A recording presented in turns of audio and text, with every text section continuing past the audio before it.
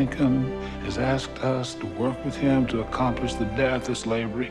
No one's ever been loved so much by the people. Don't waste that power. This fight is for the United States of America. First of all, congratulations. You sort of had a good year. Thank you. Just before we get to Lincoln, how personally satisfying was it for you that Looper is such a hit? Were you shocked? Were you happy? I was delighted. You know, it's great to see something that I feel really deserves it, you know, achieve the success. And Ryan Johnson, who wrote and directed Looper, is, I think, one of the finer filmmakers alive. And it's great to see the good guy, you know, get what he deserves. So for Lincoln, you're playing Robert Todd Lincoln, correct? How much research did you do for the role, and were you able to find anything beyond just Tony Kushner's script that sort of helped you, you know, bring the character to life? I mean, I did do some research, but to be honest, anything I was going to do was going to pale in comparison to the research that Tony had done, not to mention the research that Daniel and Stephen and Sally and a lot of people had done. So I really found actually the most informative thing was just my conversations with those folks, with Tony and with Stephen and with Daniel. When you watch the film, it seems like his role in the story, at least, of the movie story, is to show how the weight of the war sort of is on the president. Did Stephen approach you and say, listen, this is what you're supposed to be thematically to me, to the film? Like, did you guys have those sort of conversations? No, he wouldn't speak about it in terms of this is what you represent.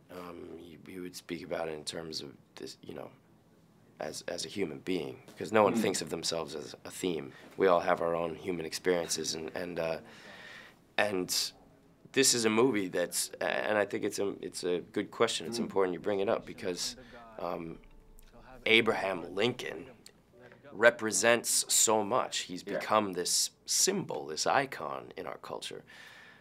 But he was also a human being, and this movie really shows that. It doesn't just show the deity, the angel that's on our $5 bill.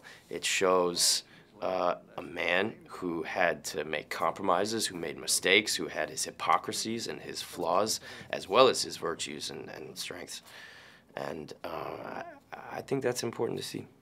You know, working with someone like Daniel Day-Lewis, he has this sort of reputation as staying in character all the time and being intensely method. Was he like that on this picture, or was he, you know, once the camera stopped, was it just Daniel Day? No, he stays pretty focused. I mean, it's not silly. He doesn't think that he's Abraham Lincoln when the camera's not rolling. But, for example, his voice, you know, his own voice is so drastically different than the president's voice, or the voice that he came up with to be the president.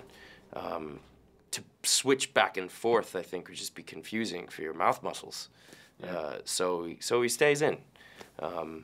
It's amazing to see somebody so focused and dedicated to their work. Find out what's next in movies, music, and TV at hitfix.com.